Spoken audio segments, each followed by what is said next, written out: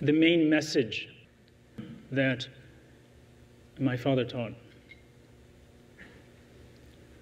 was so simple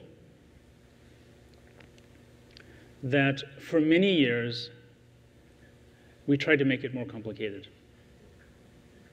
And we wanted more. And we have plenty of complication.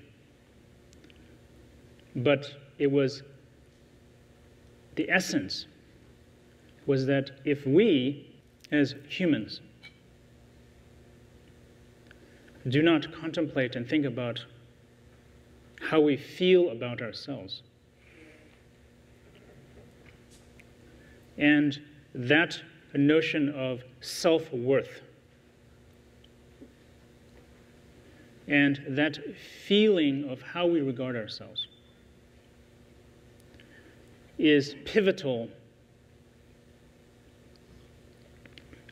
in terms of how literally our day unfolds to the scope of our whole life.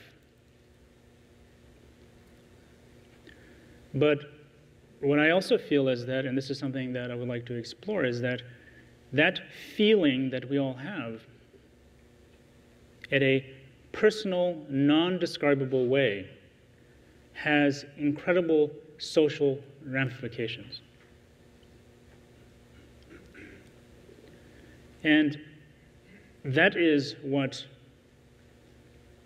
the message was of Shambhala. What my father was trying to express was that it does matter what a society thinks about itself. And if a society can be based on the notion of human worthiness, and I believe that much of our society is that somehow through our history, and no doubt through acts of incredible cruelty, we have all been spooked.